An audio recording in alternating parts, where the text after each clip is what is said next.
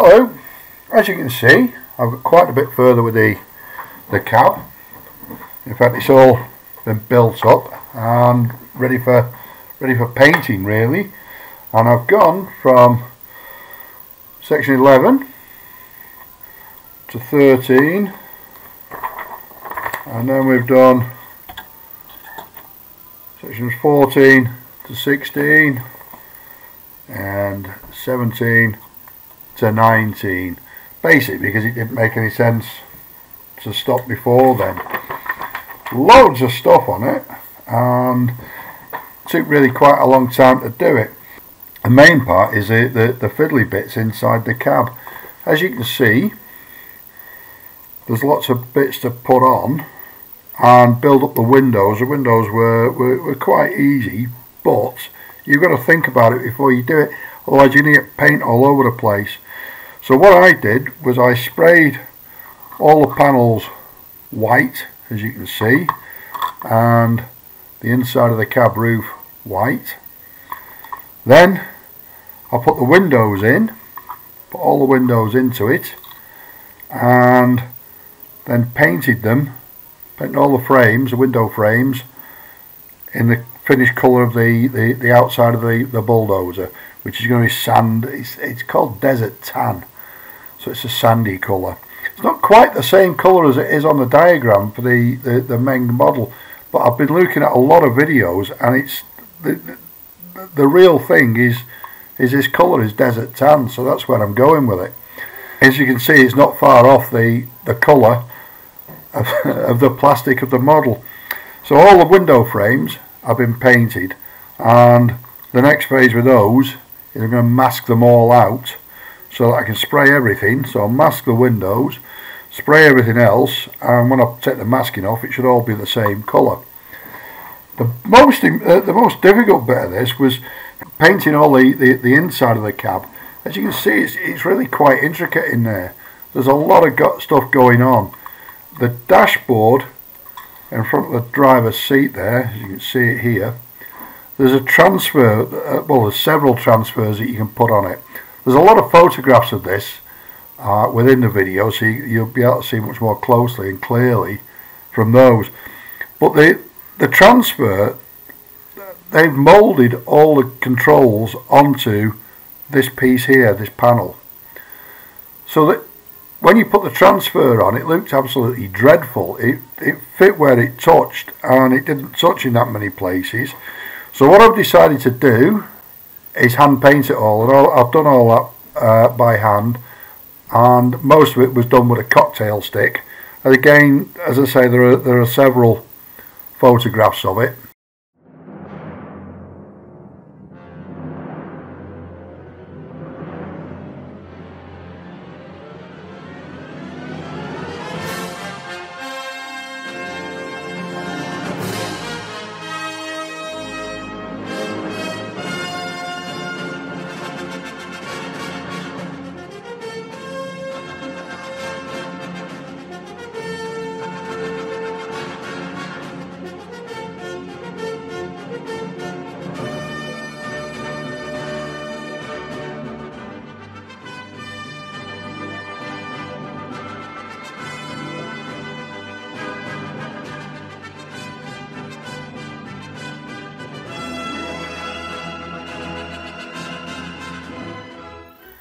I've done all the wiring that runs around the cab. It's perhaps easier to see it on this one.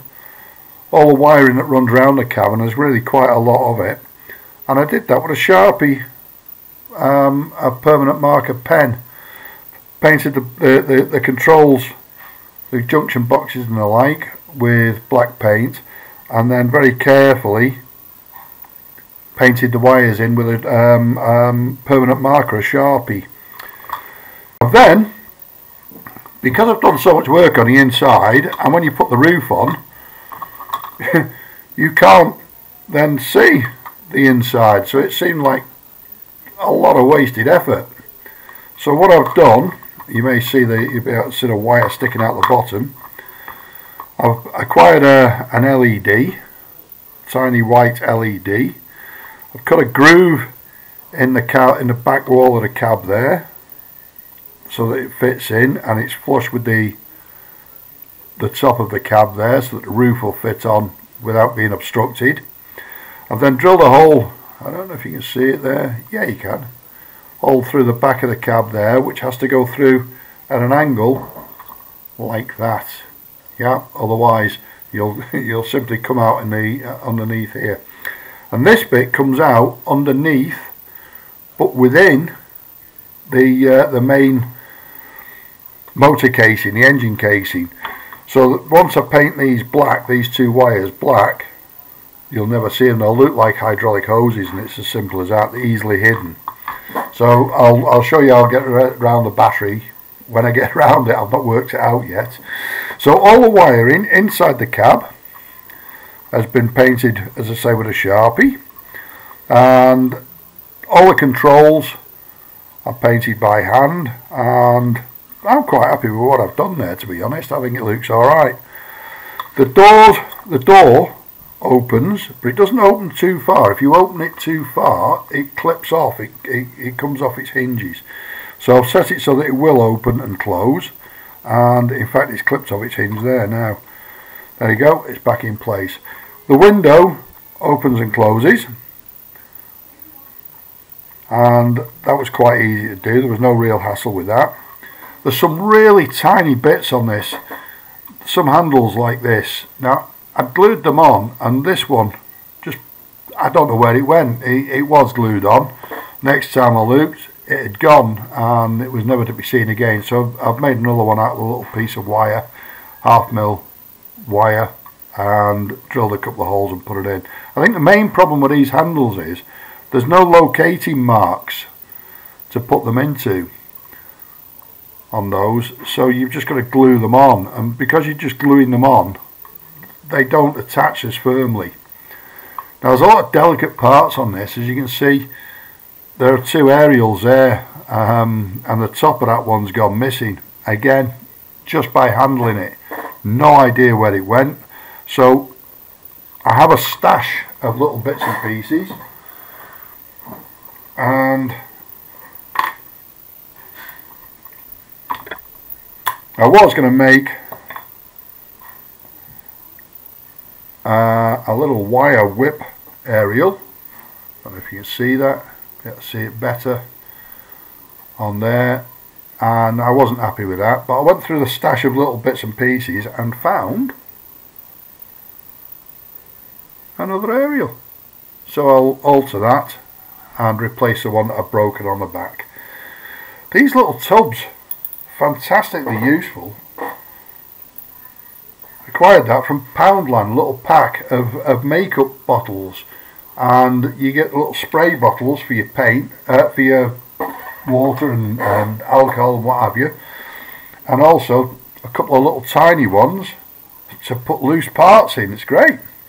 Now then, on the outside, as I say, not a lot to it really. It's basically gluing everything on.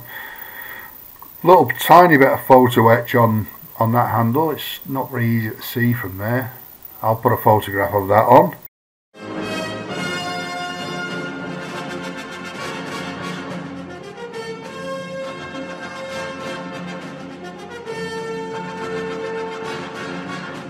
And that's about it. That's ready for painting now. So what I'm going to do is I'm going to paint the cab. I'm going to paint the body. I can get them both on there. Yeah. To paint the body. As I say, I'll just show you where that wire will go while I'm here. And it will go out through the back here. And once it goes in there, there's already a load of hydraulic hoses in there, in this area, so they will disappear completely. Not sure what I'm going to do with the battery yet. The idea is that this will be mounted on a trailer on a transporter, so the batteries may well go into a cargo box, a crate on the trailer, and be hidden in that fashion, and nobody will know what it is then. That's about all we've got really. So it's a case now. I'll show you the top again. The top of the cab, the hatch will open and close quite easily. It doesn't seem to sit down as flushly as it could do, but you can sort that out. A lot of tiny little bits on the top of the roof, mainly these lifting shackles, and a couple of little bits for locking the hatch down. A couple of little bits, I've got no idea what they are. That's obviously air conditioning vent to bring the air into the cab. Other than that, again, the tiny little handles, they are quite fragile, and that's about it really. Really quite simple. So once I've got it all painted, I'll get the roof on and the cab sat onto the chassis, onto the hull if you want, and we'll take it from there. Any comments, any questions, please leave them in the comments box below. Good or bad, doesn't matter. And it would be great if you could like and subscribe. Thanks very much. Ta-da!